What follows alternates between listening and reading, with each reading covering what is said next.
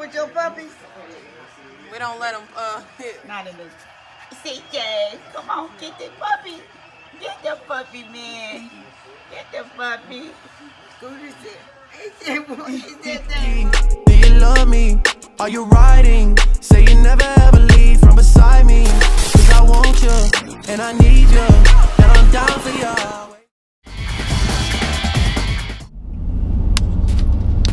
Good morning, good morning, good morning, YouTube. How y'all living this morning? How y'all doing? When y'all get this, it will be Friday. And I know probably everybody out there at Black Friday sales. Y'all be careful out there.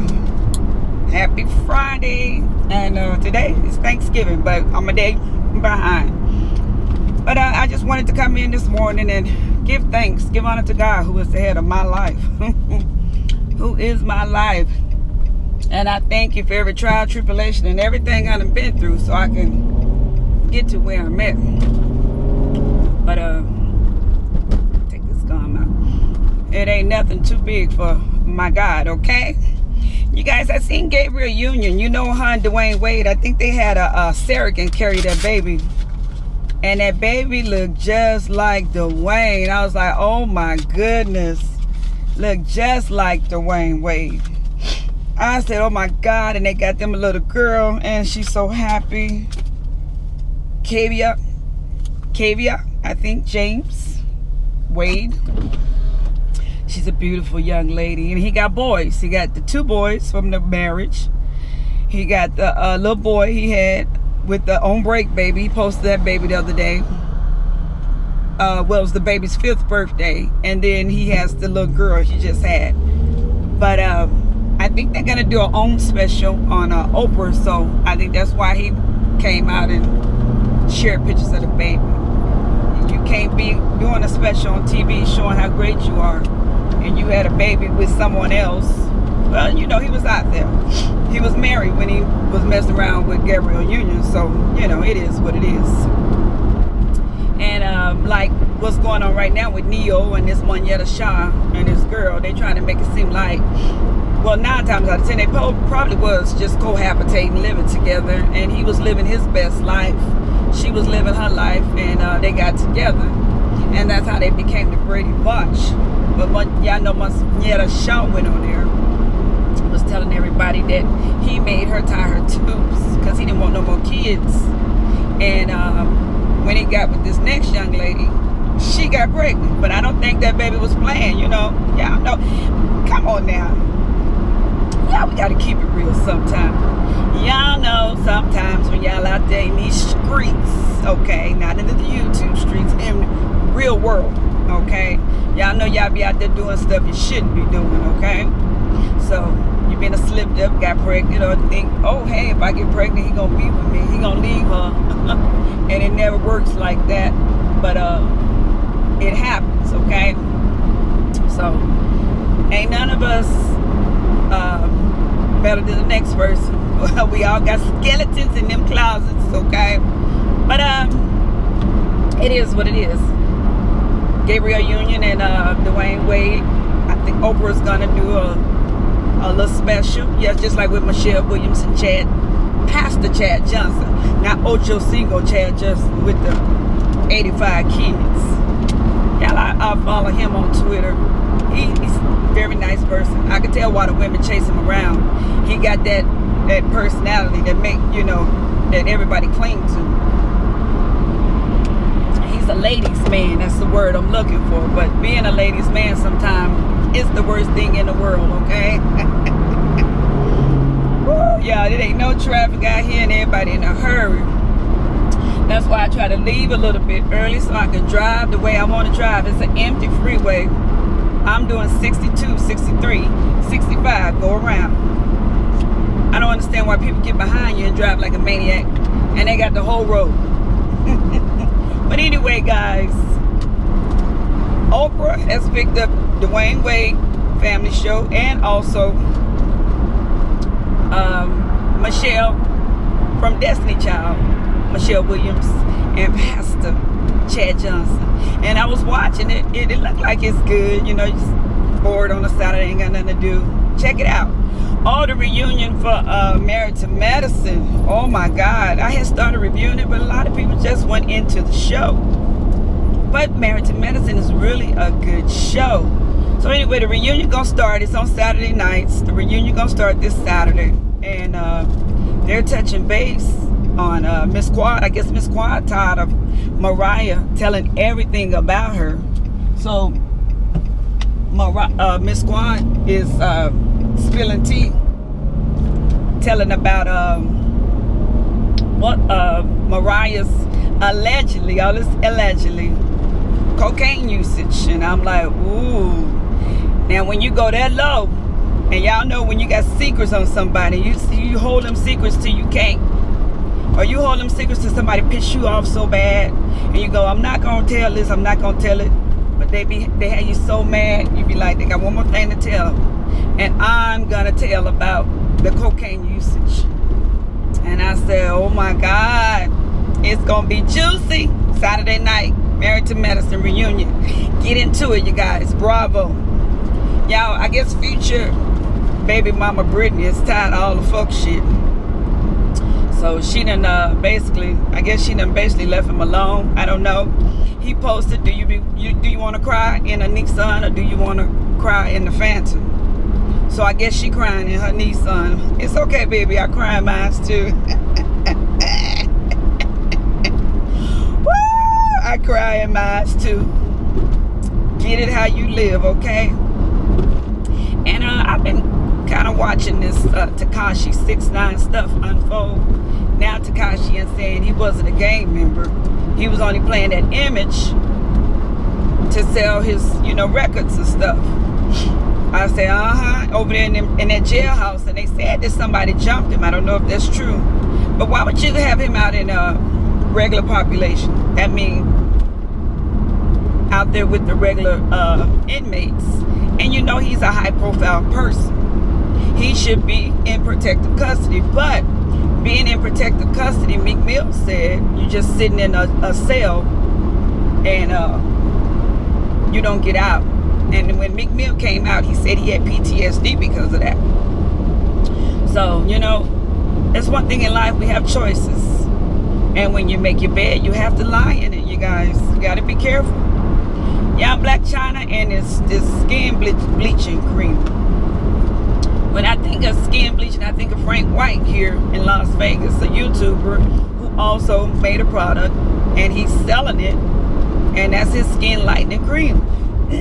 I say to each his own. If somebody want to lighten their skin, hey, do what makes you happy. You know, I don't know if that's gonna make you happy in life or happier. Maybe you'll get more men, more women. I don't know what your thing is. People don't, a lot of times they be saying, you know, the darker actors and actresses don't get the roles and don't get the parts like the lighter skin. And that's a shame. As black people, the racism is terrible. The racism is real. I was watching The Real Housewives of Atlanta the other day, and Miss Eva called out Shemaine for being a dark girl, you know. So I'm like, if you're not happy, when you got to point out, let me say this, if you got to point out somebody else's flaws, that's time for you to stop, take a look in the mirror, and get yourself together, okay? It ain't them, it's you. I always say that. When you got to point out somebody else's flaws in life, it ain't them, it's you, okay? So, colorism, us black women thinking because you lighter, because you darker, or because your skin is, you know, a little bit brighter, you feel like you're more entitled. It is what it is. I love the color of my skin. I love who I am, you know. And being younger, I went through a lot, you know. When I was in my first marriage, he didn't want me to wear makeup. He didn't want me to get my hair done. He didn't want me to do nothing. He wanted me to sit around and be a plain Jane, because he didn't want nobody else to want me, honey. And I woke up and I said, no, this is me. Accept me for who I am. Next. And when I found myself, because honey, we be lost Yes, we do. When I found myself, you couldn't set me down. Okay? But Jamal Bryant, he was the pastor in Baltimore. He founded a church. 20 years, the founder of a church. He is moving to Atlanta to become the senior pastor of New Birth. That's the church where Eddie Long was at. And all the stuff went, you know, on about him messing with the young men, allegedly. Well, Jamal Bryant was also married to one of the housewives of Potomac, the pretty girl, I think Giselle. And also, they were saying Jamal Bryant was messing with Phaedra from the Real Housewives of Atlanta. I don't know if this is true. So he's moving to Atlanta now. He's moving closer. And he's going to become the senior pastor of a New Birth. So it is what it is. But back to BlacChyna, you guys. She's selling this lightening cream for $250 a jar.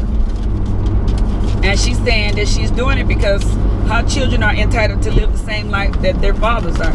She has a child by the rapper Tiger and Rob Kardashian. Rob trying to get his child support lower from $20,000 a month down to $2,000 because he's saying he ain't got no money. And the mama is tired of paying for his child. And the mama shouldn't. I'm like Nene Leakes.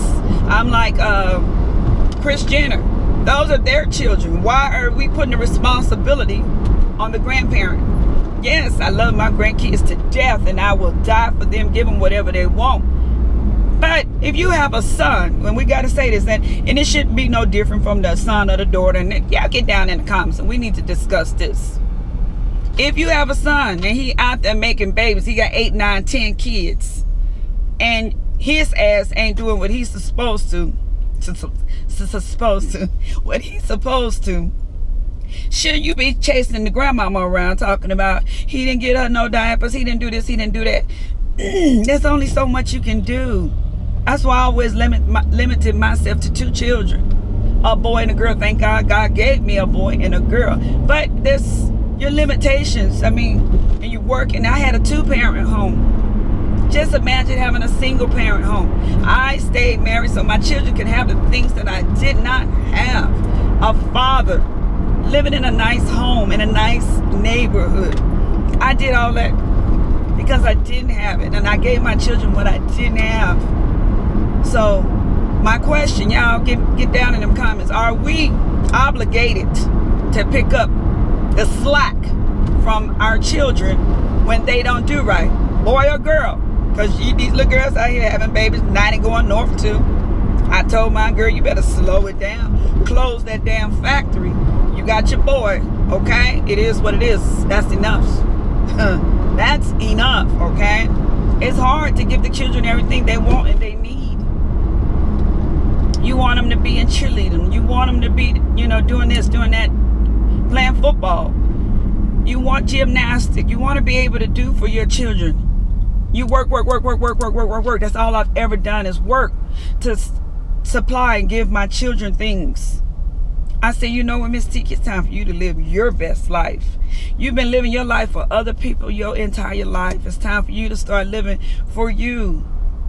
And you know what, when I made that decision and I quit settling and started thinking about me, I have been so happy with myself, and I refuse to settle for less.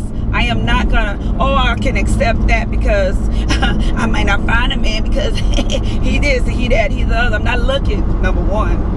Thank you, Jesus. And I appreciate everything that I have and whoever you send my way, but I'm not looking, and I'm not gonna settle. I'm just not gonna do it. I've done it all my life. But you guys, happy Thanksgiving. I hope everybody have a blessed day. If you're out there in them streets, y'all be careful with that Black Friday shopping. I'm gonna be somewhere laughing and watching everybody fight. I remember them days when I'd be like, oh, I need to get there because I need to get this computer for the kids, and oh, I need to get there because I need to get that. Now I'm just laying back laughing and watching. I'm living my best life, thank God, and just thankful. What are you thankful for? I'm thankful for my health and my strength. With that, I can do all things through Christ. Y'all have a blessed day. Thanks for sliding through. Hit that like button. Like. Follow me over there, IGT44.